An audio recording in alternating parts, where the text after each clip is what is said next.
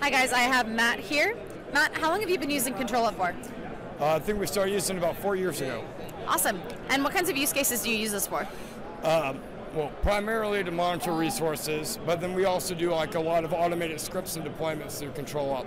Awesome. So does that mean you're stoked about automated actions? Very excited about automated actions, right? Awesome. All the scripts that we already have can be implemented into use cases that can remediate stuff without any intervention, right? Beautiful. Exactly. And so do you have like a specific time where ControlUp has really helped you guys that you can think of?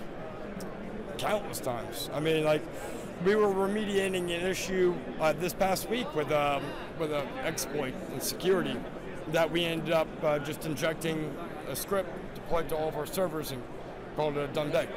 Right? Awesome. Nice and easy. Thank you so much. I really appreciate it. Thank you as well.